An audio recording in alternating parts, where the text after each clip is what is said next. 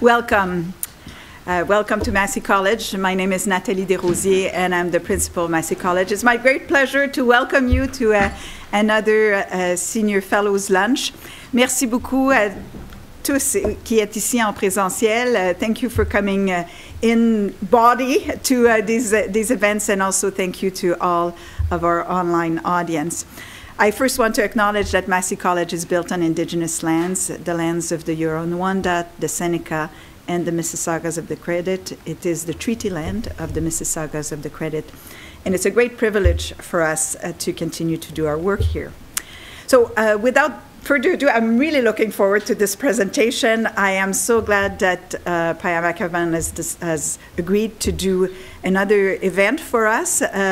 Payam did the book club on Monday night as well, so I think this is more than what I usually ask of a senior fellow, but so I thank you very much for doing this. So without further ado, Mohammed, please introduce our guests. Thank you.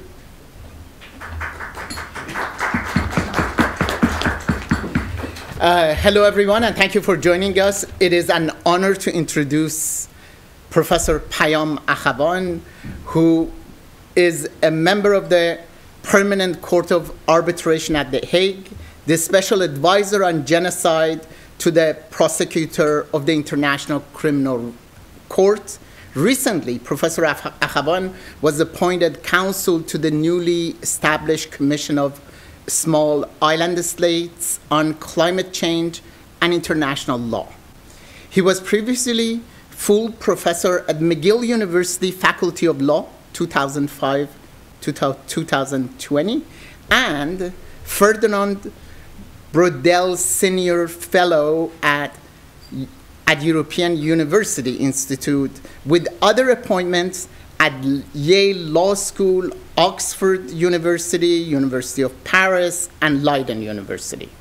He has published extensively on international criminal law, and in 2017, he elegantly delivered the CBC Massey Lectures.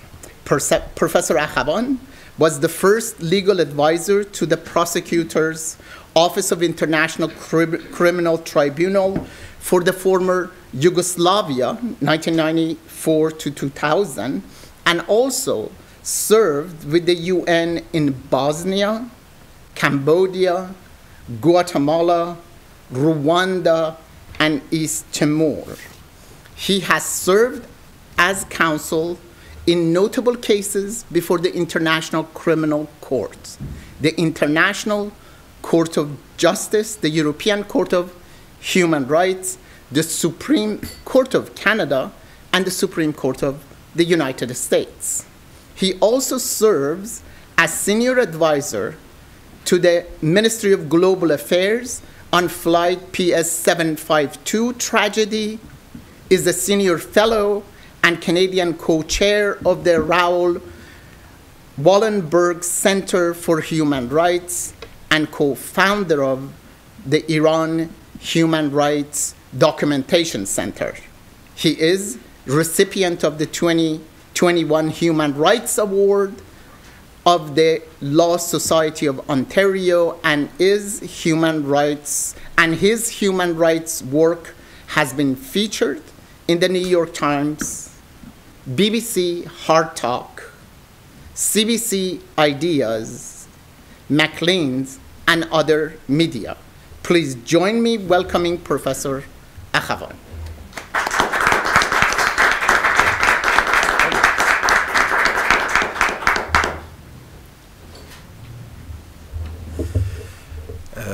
Merci beaucoup, Nathalie, de m'avoir invité. Thank you also, Professor Tavakoli, for that very kind introduction, and it was a pleasure to be able to shake your hands, knowing that I would not be vilified by everyone as we are slowly emerging out of the pandemic.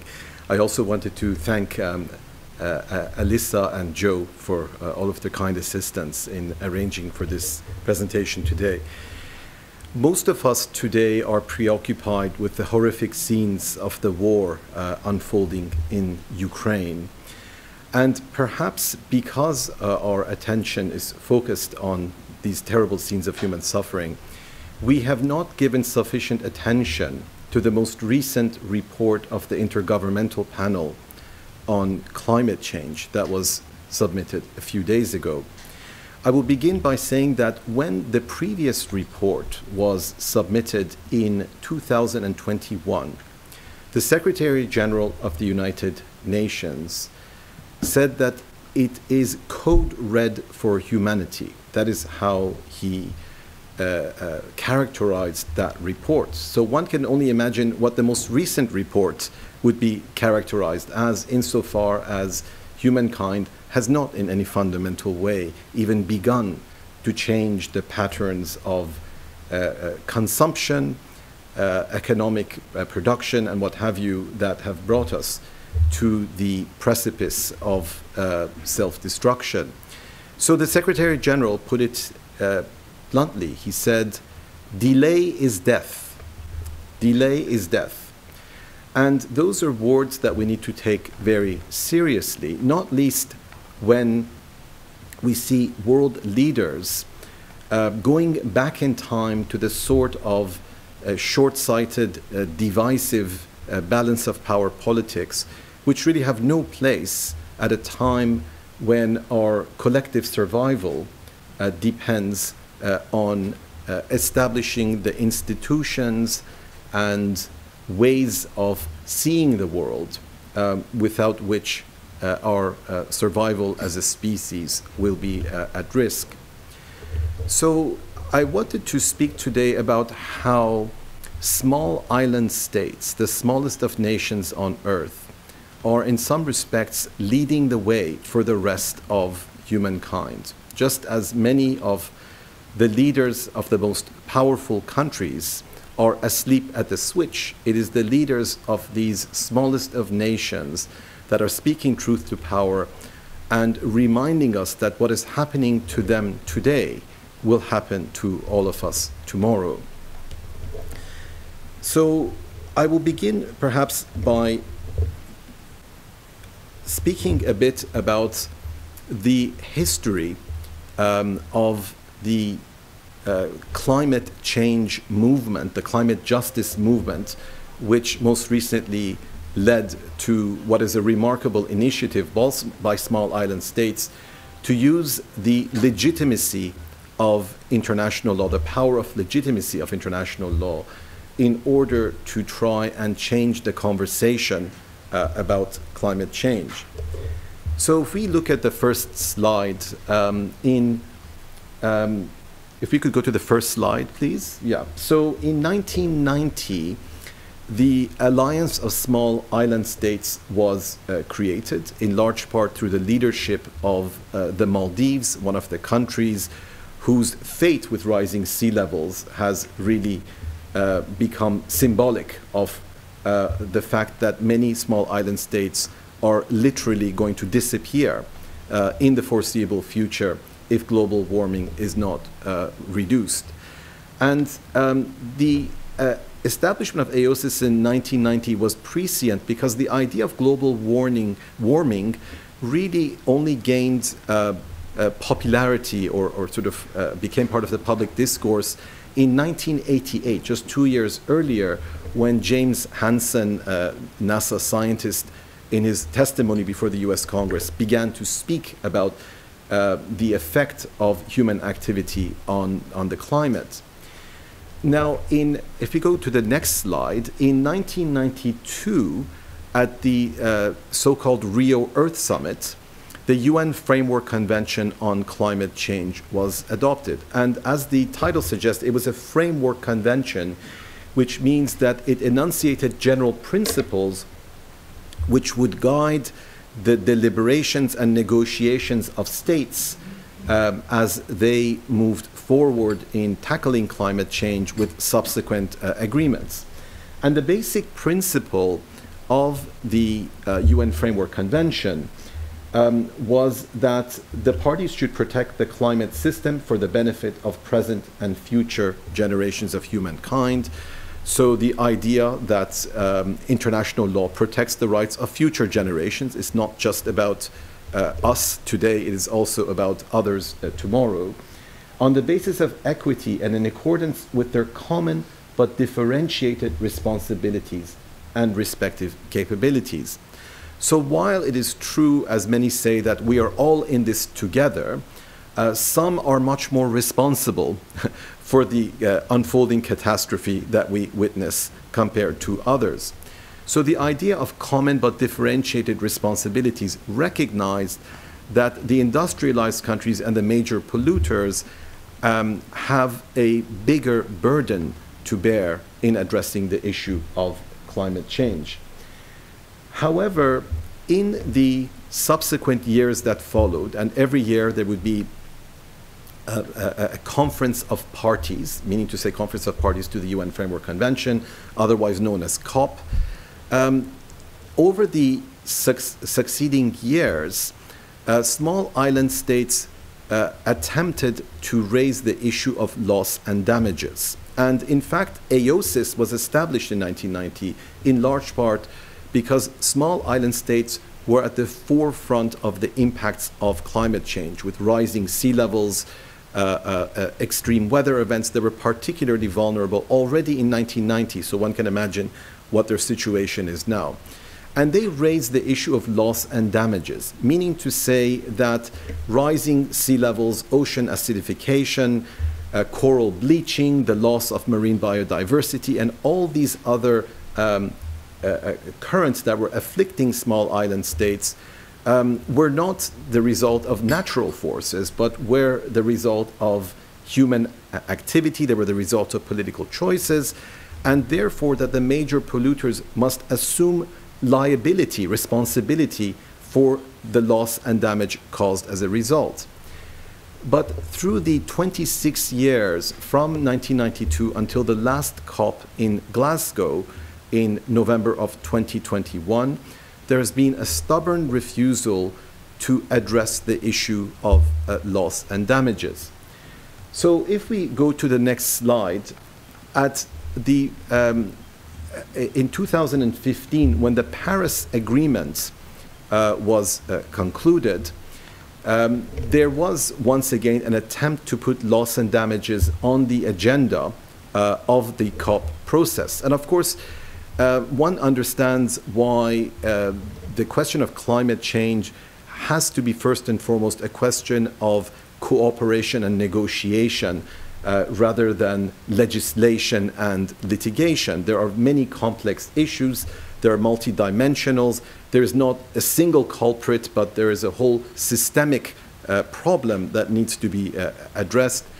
But nonetheless, in the COP deliberations, there was once again a refusal to discuss loss and damages. And Article 8 of the Paris Agreement, which may be too small for you to read, addresses loss and damages really in a very non-committal way. It simply says that parties recognize the importance of averting, minimizing, and addressing loss and damage associated with the adverse effects of climate change, including extreme weather events and slow onset events, and the role of sustainable development in reducing the risk of loss and damages. So there's a vague commitment to trying to reduce the risk of loss and damage without any firm commitment. And the mechanism which was established by the Paris Agreement to address this issue was the Warsaw International Mechanism, which is largely an advisory body. And as lawyers would say, it is relatively toothless. There is really no effective means of enforcement in respect even of the very vague and voluntary commitments that states have assumed under the Paris Agreement. So if we go to the next slide, here we see the Trail smelter case, which reminds us that as early as 1938, when an arbitral award was rendered in respect of a dispute between the United States and Canada regarding transboundary pollution, the principle was established that states have an obligation or duty of due diligence to ensure that their territory is not used in a way that would cause harm to other States.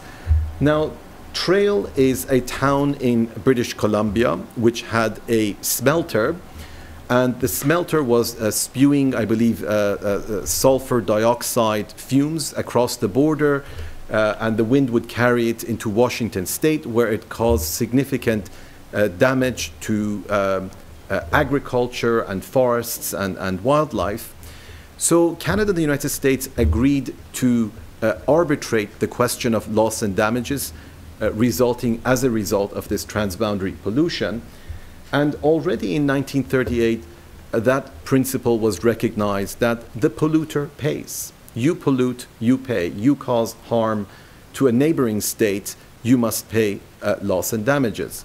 So the question is, why is this principle not being applied in respect of global warming?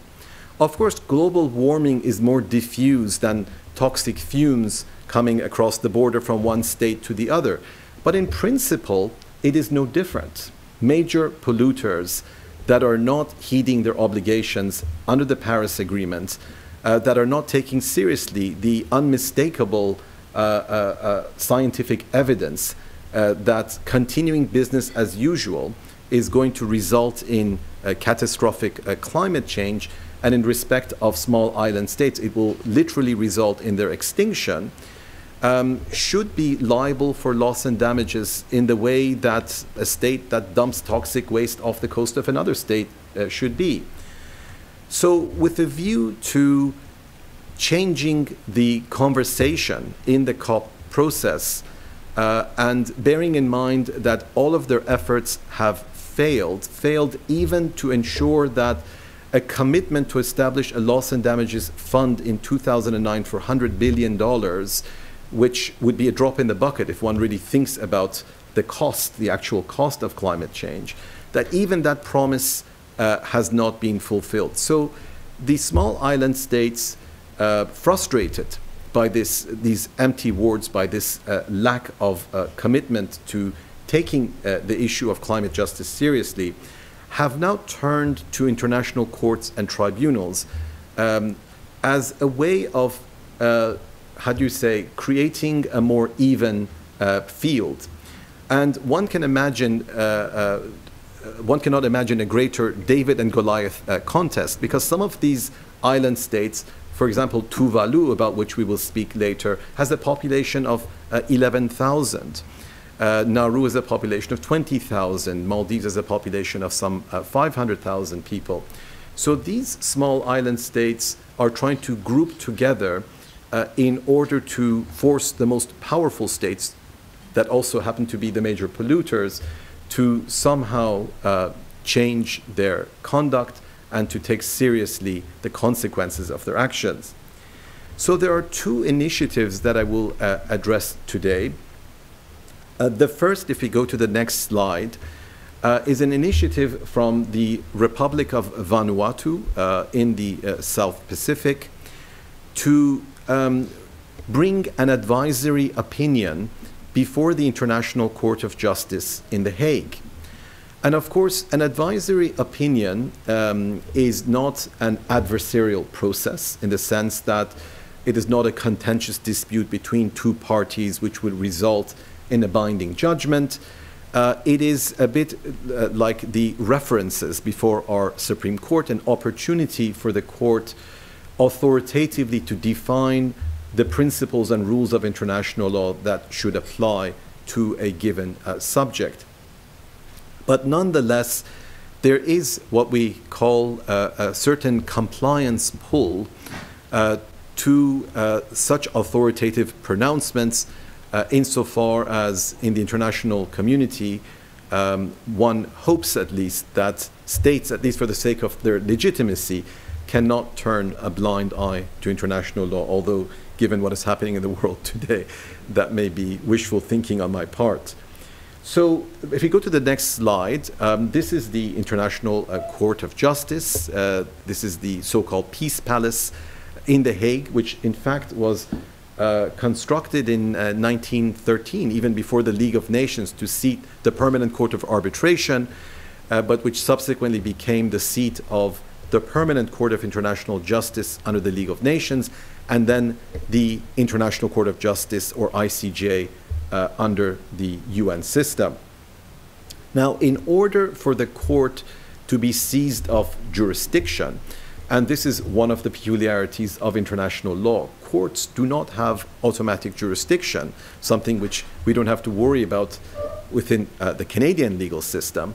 So state consent is not only the source of international law, but it is also the source of jurisdiction.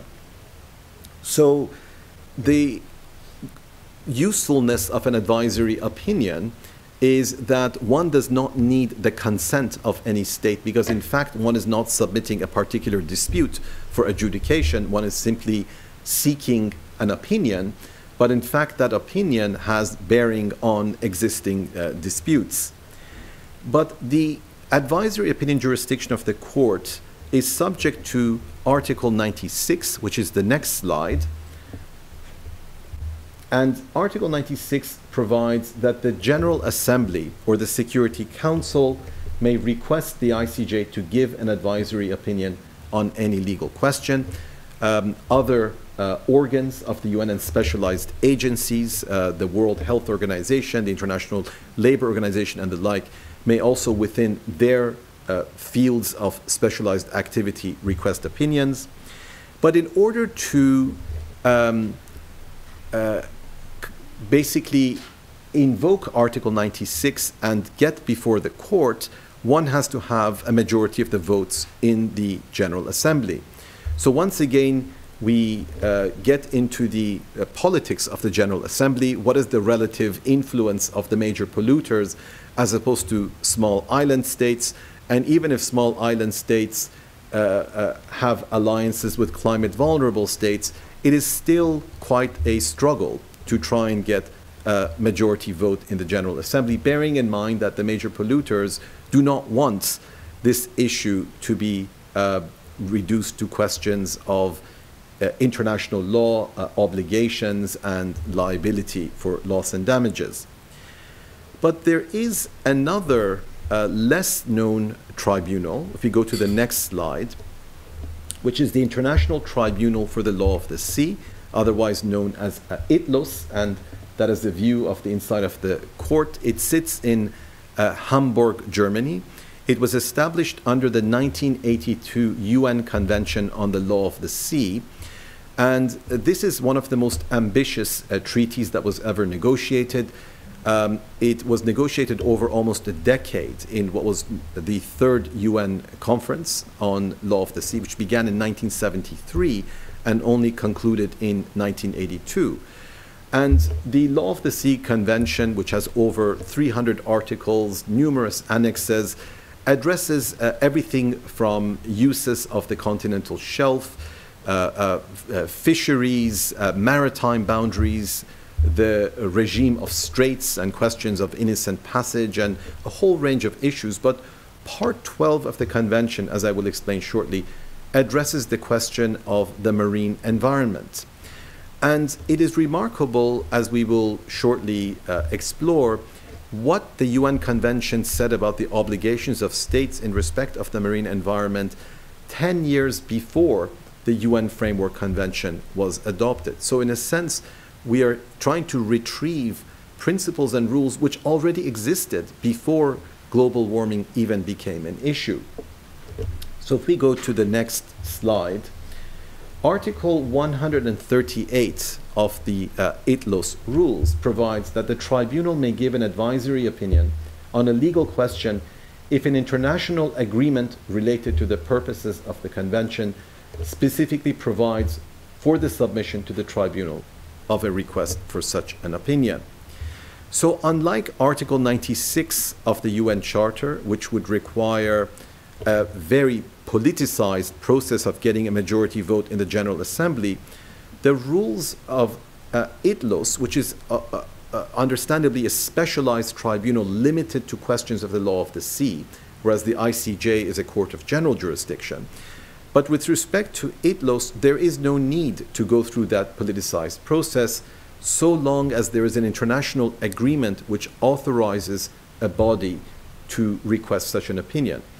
And the commission that was recently established, which Professor Tavakkoli referred to, is in part a vehicle to allow small island states to bypass some of the politics which would otherwise impede their recourse to international courts and tribunals.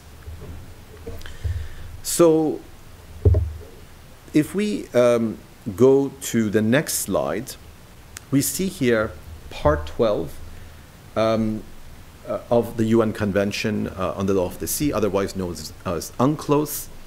And Article 192 provides simply that states have the obligation to protect and preserve the marine environment. Now, if we go to the next slide, we will see that the jurisprudence, for example, in the South China Sea arbitration, has explained that this general obligation extends to both protection of the marine environment from future damage and preservation in the sense of maintaining or improving its present condition. And this has obvious application to global warming. Article 192 thus entails the positive obligation to take active measures to protect and preserve the marine environment, and by logical implication entails the negative obligation not to degrade the marine environment. So this is really blindingly obvious, which brings us back to the question of why the resistance to apply pre-existing rules and principles of international law to the conversation on climate change. It is right there. If you dump toxic waste in the exclusive economic zone of a country in their coastal waters, well, then you're liable for loss and damages. And not only that, you have a positive obligation to ensure that the marine environment is preserved and protected. So one of the questions, of course, is, well, ITLOS is not a court of general jurisdiction under the ICJ, so can we really address climate change effectively? And this goes to the fact that, of course, for small island states, the oceans are particularly relevant to climate change. Most of their loss and damages, virtually all of it, rising sea levels, extreme weather events, ocean acidification, and all of the other consequences of global warming are felt through the marine environment. And in fact, the oceans are overwhelmingly the biggest sink for carbon in the world. So the UN Convention on the Law of the Sea addresses a very significant proportion of the issues relating to climate change. So in quick succession, I'm just going to show you some slides just as illustrations. If we go to the next slide, here we see a chart showing the change in Earth's total heat content, indicating how much of that is in the land and atmosphere and ice as opposed to the oceans. And I think the chart speaks for itself. If we go to the next slide, we see here that 93.4% of global warming goes into the oceans, is absorbed by the oceans. Next slide. Here we see another chart which shows the dramatic rise in ocean heat from 1960 until 2015. And the scientific evidence is unmistakable and inescapable. And one more, the next slide as well. Here is another graphic showing the alarming rate at which the ocean temperature is increasing across the world. So we shouldn't be surprised by the dramatic changes in climate patterns and extreme weather events and what have you, much of which is regulated by the oceans. So bearing in mind the frustration of the small island states and their desire to invoke international law, on the first day of COP26,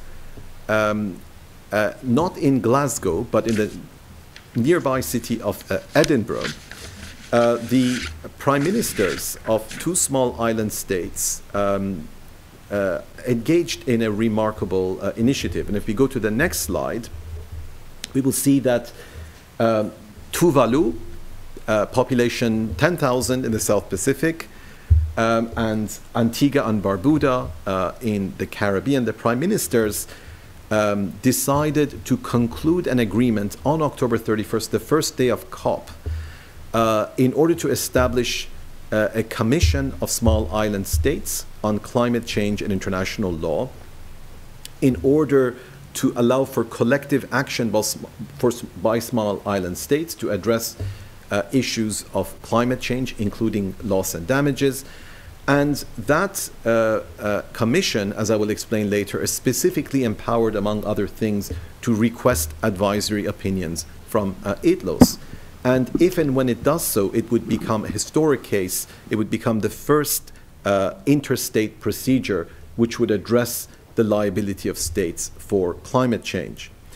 So maybe we can briefly look at why Tuvalu and Antigua are so frustrated and why they took this very unprecedented and courageous initiative.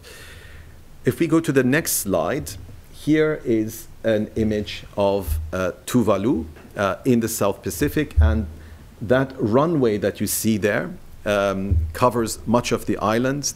There are about 2 or 3 flights a week, and when the airplanes are not coming, there are children playing on the runway. It is a sort of a place where communities gather to have picnics and play games, and there is a sort of siren when the aircraft arrives telling everyone to clear the runway. Just something to bear in mind if you decide to travel there. If we go to the next slide, some of you will be familiar with this image of the foreign minister of Tuvalu addressing COP26 from what was once dry land on Tuvalu. And Tuvalu is one of the countries that will almost certainly go underwater. It will disappear in the foreseeable future unless there is a dramatic change in greenhouse gas emissions. So they are making a very stark point, as many other speakers did at COP26. The Prime Minister of Barbados said that climate change is a death sentence for small island states. The President of Palau said, you may as well bomb us, because this is a slow and agonizing death that our people will go through. And of course, in Tuvalu also, you have indigenous peoples for whom it's not that simple to simply resettle, let's say, from Tuvalu to New Zealand or Australia or Fiji or some other island with some other state with high ground. Many of them will speak about the fact that their ancestors are buried in these territories, and that they have a very visceral spiritual connection with their land. If we go to the next image, this is the island of Barbuda after Hurricane Irma in 2017. The island was annihilated, and the entire population had to be evacuated. And sadly, it's only a matter of time before this devastation will occur again. And of course, this creates also a debt trap for these small island states that have to finance the reconstruction. And by the time the island is rebuilt, there will be yet another, even more extreme weather event that will bring them back once again to where they were before. And at some point, you simply have to give up. You have to stop rebuilding, because you realize that it's simply not sustainable anymore to live on a particular territory. So if we go to the next slide, it was at COP26 in Glasgow, amidst all the speeches by charismatic leaders and all the promises that were made. And I don't want to be entirely cynical. There was certain progress achieved, but not nearly enough if we go back to what the Intergovernmental Panel on Climate Change report is telling us, that we need to take urgent and drastic action for the survival of humankind. So at COP26, I was asked to organize a signing ceremony for the two prime ministers. And among the greatest skills that an international lawyer can have, if we go to the next slide, is knowing how to cut flags desperately printed out from Google Images because flags of the two states were not available, and it would be unthinkable to have a signing ceremony for flags. So the purpose of this presentation was just a pretext to show you my artistic skills. And you will see here the restaurant menu holders, which came in very handy in order to create these flags. If we go to the next slide, here we have the Prime Minister of Antigua and Barbuda on your left, and on the right, the Prime Minister of Tuvalu, having signed the agreement and shaking hands and looking forward to how this agreement can now be expanded to include other small island states. And the model of beginning with a bilateral agreement which matures into multilateral agreement was one way of avoiding prolonged multilateral negotiations, which could have taken years and years and never sort of really come to fruition. So this was also a sort of interesting model of trying to address multilateral issues through what is initially a bilateral initiative. And then if we go to the next slide, these are just copies of the agreements. We can go to the next slide as well. And you will see that Article 2, Paragraph 2 provides that having regard to the fundamental importance of oceans as sinks and reservoirs of greenhouse gases, and the direct relevance of the marine environment to the adverse effects of climate change on small island states, the Commission shall be authorized to request advisory opinions from ITLOS. So now there is a vehicle through which small island states can, without political interference, engage international courts and tribunals. And if we really believe in a rule-oriented international order, then we should actually commend them for this initiative.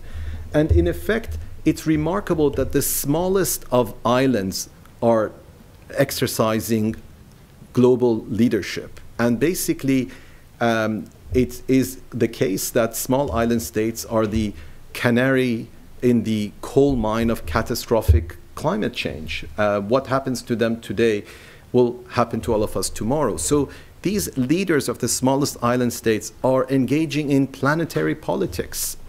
So in a sense, we should not see this as an adverse sort of litigation, but as a way of changing the conversation to say, well, what are the fundamental principles of international law that we've accepted all along, and why are we avoiding them when it comes to the single greatest challenge to our existence as a human species? And I think that history will look kindly at these leaders for having taken this courageous step.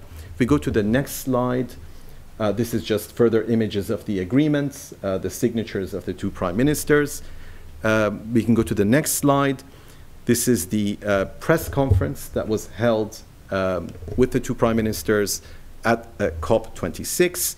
And the good news was that in the middle of COP, we already had our first customer. We go to the next slide. This is the president of Palau, who contacted us in the middle of COP, says, I want to sign this agreement. So we scrambled on the train from Edinburgh to Glasgow and made it through the 2-mile-long security line and got him to sign this agreement. In fact, if we look at the next slide, at the Tuvalu exhibit with these polar bears with life jackets, which was the creation of a Taiwanese artist, a rather stark reminder of what is happening to our world. So if we go to the next slide, there has been extensive media coverage, which has been very interesting. The Le Monde, New York Times, Washington Post, I could add to that, CBC, Time Magazine. So there is a great support and enthusiasm for this initiative in civil society, in the media space, in the academic space, but there are still many challenges in order for small island states to be able to group together and change the conversation given the very serious challenges that they face.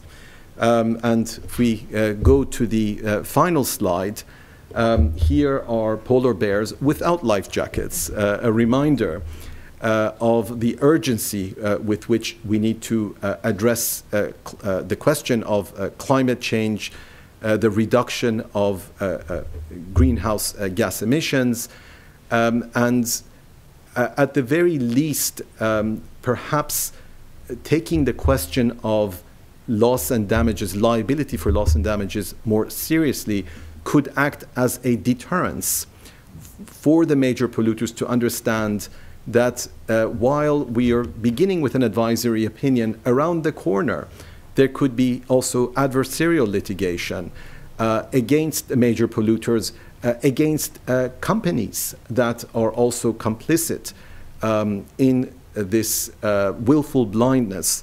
And perhaps that will allow us to begin to exact a cost.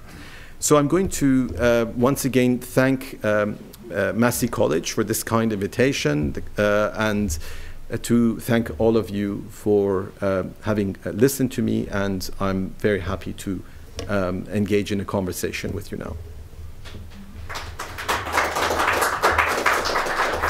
Thank you, Professor Akhavan, for your enlightening presentation. In addition to your climate diplomacy and legal action, I was really impressed with your flag-making skills. If you allow, we could entertain a few questions. Of course, of course. Please. And you will moderate? As you wish. Yes.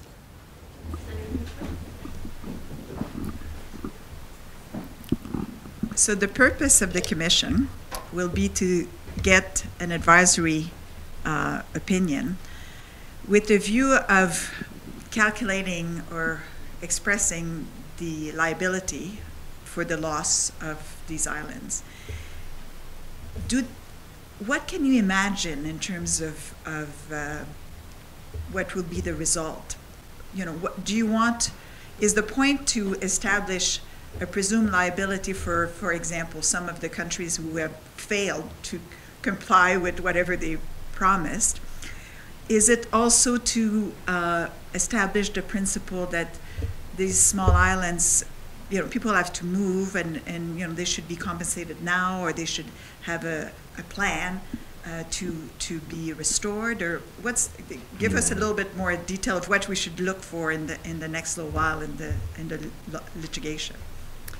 Thank you, Principal Desrosiers, for that very good question. I would begin by saying that, well, the mandate of the Commission, I didn't want to take you through the entire agreement. Time doesn't allow us to do that. But the mandate is broadly to contribute to the progressive development of international law. And I think that just as 1945 was a seminal moment for human rights, and all of a sudden we went from a state-centric to a human-centric conception of international law, with human dignity being at the center of the international order, I think that we are now witnessing a seismic shift from an anthropocentric view of not just international law, but our place in the universe, to an understanding that we're just an insignificant speck in an infinite universe, and that in a contest with Mother Earth, we're going to lose. The Earth will go on, we will become extinct. So the idea is that international law is going to go through radical changes in the coming years in respect of our stewardship of the environment.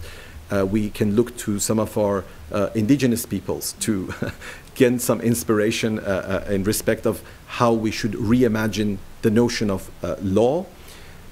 So the mandate is to contribute to the progressive development of international law at a time when there are going to be very dramatic changes. Now, in terms of how that is going to be achieved, that is a decision for the members of the Commission, not for me. I simply take instructions from the members of the Commission. And the Commission is just a few months old, and several other states are in the process of joining. And as they join and they begin this conversation, that will be part of what they need to decide. How are they going to move forward? But I'm going to mention that there are already some important initiatives. So, for example, the UN International Law Commission, an expert body established by the General Assembly, already is conducting studies on sea level rise. What are the implications of sea level rise on small island states? What happens when your coast begins to retreat? What happens to your maritime zones, your fisheries rights? What happens if you lose all of your territory? Does that state continue to exist? So these are, intellectually fascinating issues, but also catastrophic issues for the people whose homes are being lost. So there are expert bodies who are conducting those sort of studies. There are discussions now about a number of new treaties. There is now a decision, finally, to conclude a treaty on plastic pollution. And of course, we know the catastrophic effect that has on marine life. But I think that litigation perhaps occupies a special place in our imagination, in our idea of what law is about. And one could say there's even a ritualistic aspect to, council and state representatives coming to an international court and speaking about the issues which are challenging their very survival, and seeing how that process itself, not just the jurisprudence, but the process itself could help reshape the dynamics at future COP negotiations.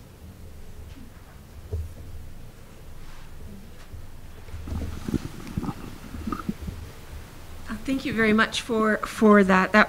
It's fascinating. My question is, in terms of the advisory opinion being sought, is part of it going to be on how one would go about not quantifying, but identifying the appropriate damages, to the marine life, the mineral side, loss of agricultural land, human people displacement? Does the advisory opinion encompass that as well in terms of what might be judiciable elements of a damage claim? So that was one question. And the second question was about the human displacement. And maybe you could comment on that as well, as there's some discussion about whether we need a protocol on climate change displacement, particularly from the small island states, and the seeking of justice not just through the international court or through these tribunals, but also the case last year of Kiribati. And maybe you could comment on that as well, as they went through ECOSOC and the Human Rights Committee. Thank you. Yes, thank you, Ambassador. Those are two very good questions. I'll begin with the second one first, the question of resettlement, which is now being seriously discussed.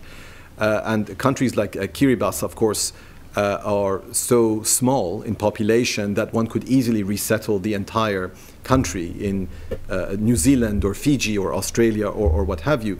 But what do we do with Bangladesh, where there could be 60, 70 million climate refugees? This is the most densely populated country in the world, and it's also well known that the Bay of Bengal, the Bengal Delta is sinking. So there are also a number of initiatives through human rights mechanisms. There is a case now pending before the European Court of Human Rights brought by a group of Portuguese youth. There was a case that was brought before the Committee on the Rights of the Child. But these mechanisms may have a different and more limited impact than interstate proceedings. And obviously the question of resettlement would be subsumed in the larger question of loss and damages.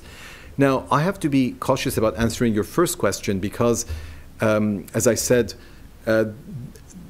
what question is eventually put to ITLOS and whether it will be put to ITLOS is a decision for the members of the Commission to make.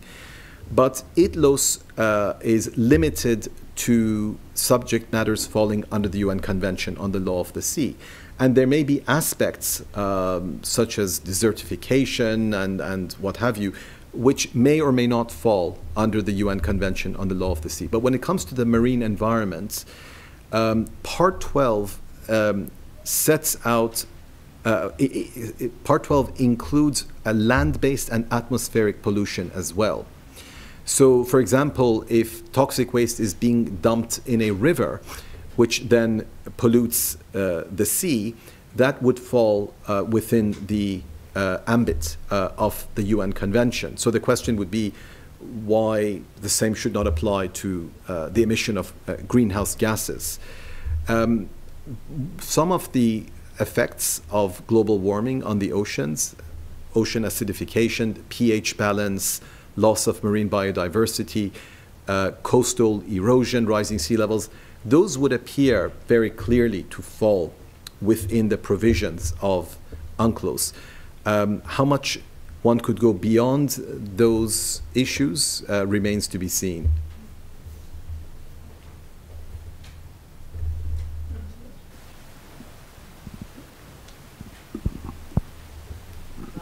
Thank you. Thank you. Thank you. Thank you very much.